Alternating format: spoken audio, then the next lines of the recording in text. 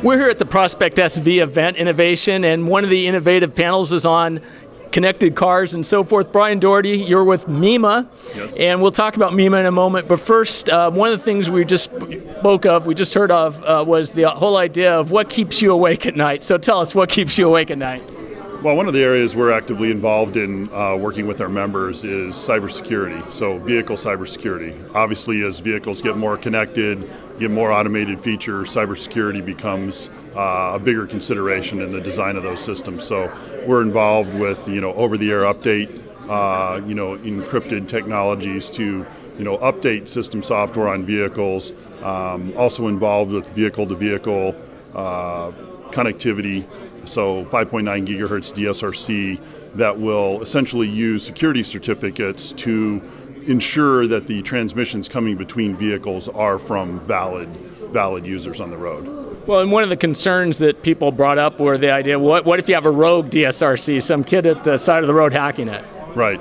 So we had a great panel discussion today here at the Prospect Silicon Valley event here at Microsoft. That always is a consideration, just like it is with hacking today on your PCs or things. One of the beauties of the DSRC system is that it has limited range, so it's 300 to 500 meter range. So, for someone to sit on the side of a highway, they may be able to essentially initiate a warning on a vehicle, but these vehicles are not going to be taking actions based on a radio signal alone. So, and just to give people a little background, the dedicated short-range communications, or DSRC system, essentially transmits your location data, speed, and your path data to the surrounding vehicles. So essentially your car is able to see the other cars around it and know exactly where they are in all weather conditions. So it's a very unique technology in that it works in all weather conditions. You have definitive knowledge of where that car is around you, and you can kind of build up that map within the ECU of the vehicle. So to avoid collisions. Well, and as you point out, it is a complement to other things, whether it be radar, LiDAR, or visual cameras, right? Correct. So to answer your question, really, if a hacker's sitting on the side of the road or someone's trying to spoof a system, they might be able to initiate a warning, but really these systems have their most value when you get a warning from a vehicle that's stopped in the road ahead or slamming on their brakes down the road ahead of you that you may not be able to see. But now as your radar system or your camera systems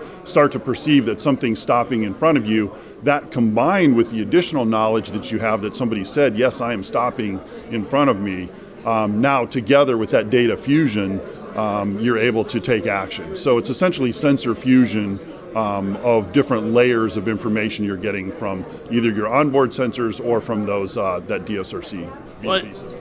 And DSRC has been around for a while in terms of its baking and so forth, but you also have the 5G coming about, and there was a little bit of discussion of the back and forth of how those two play together.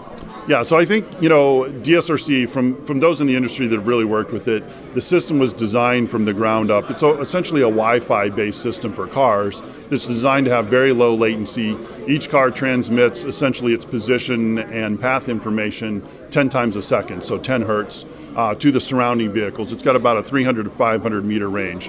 When you talk about 5G, or even today, which is essentially the extension of today's LTE or 4G systems, you're talking through cellular towers, and that process of kind of making that handshake, talking to the tower, then talking to another vehicle takes a lot more time than you have to do collision avoidance type warnings and or active, collision mitigation type systems. I think you're going to see really a knitting together of these technologies so that the low latency things, the collision avoidance will be handled by V2V and the active sensors on the vehicle. Slightly longer range things like traffic congestion, other things will be handled by the LTE and 5G systems of the future. So I think the systems will work very well together.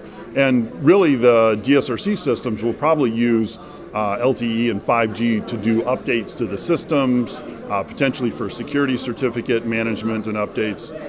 So I think we're going to see a lot of synergies really between the technologies. So I don't think it's an either or choice. I think it's really a working together using the best aspects of both technologies for the vehicle. And you talked about the idea of air gaps within the systems, right?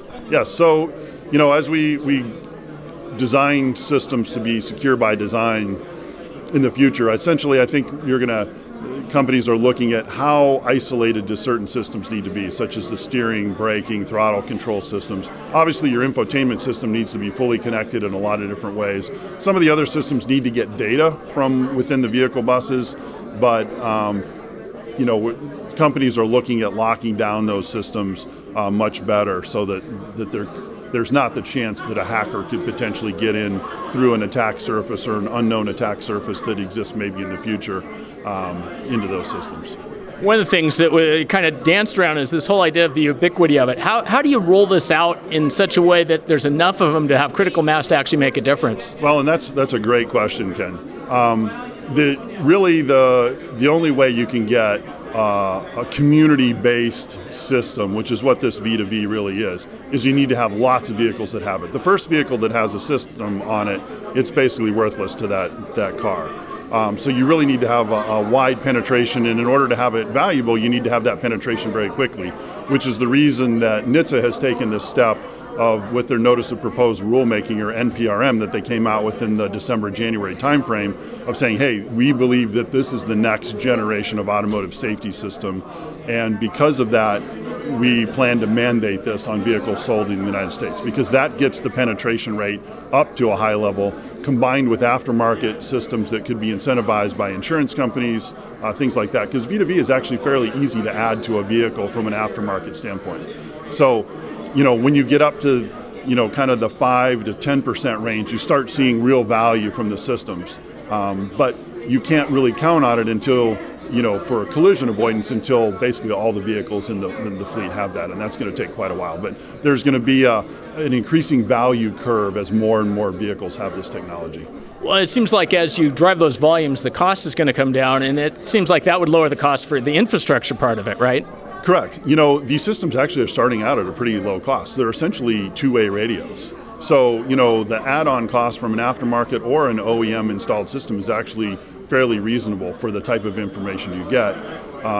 Then I think, as we discussed with the panel, you're going to see cities and states looking at their accident data for their worst intersections, their worst curves in snowy conditions, and they're going to start putting transponders on those intersections and those curves that give warnings to drivers coming by that, okay, it's an icy condition, we're measuring temperatures that are below 32, let's issue a warning. You're going to see that coming in, starting with the worst accident areas and kind of working down from there. So I think it's going to be a very valuable system that, cities and states will be able to use, as well as drivers will want to add these systems to their vehicles.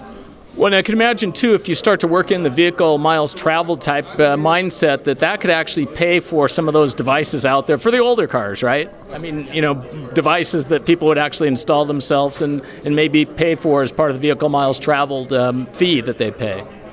Yeah, vehicle miles traveled is a whole different topic, but, I think there's a lot of ways that you could see insurance companies or others essentially incentivize people to add these systems. Maybe secretaries of state would say, hey, if we'll knock $100 off the price of your car registration if you install this system and can prove you've done it on your vehicle, right? So everybody kind of wins in that scenario. The state gets a safer road system, the user gets a safer vehicle, and they get it at a discount. Well, and that's similar to the discussion you're having about who owns the data, and that was one of the thoughts that struck me is what if the cities, if there was some kind of discount for sharing the data for the city, right? Yeah, no, I think obviously cities are looking at ways to get revenue. They're also looking for ways to get data to improve the traffic and road congestion as well as safety. I think those will all come together in ways that we may not even fully understand today that will improve the safety of the overall transportation system. Well, that's what makes this an exciting area. Everything is still new. Thanks, Brian. Thank you very much.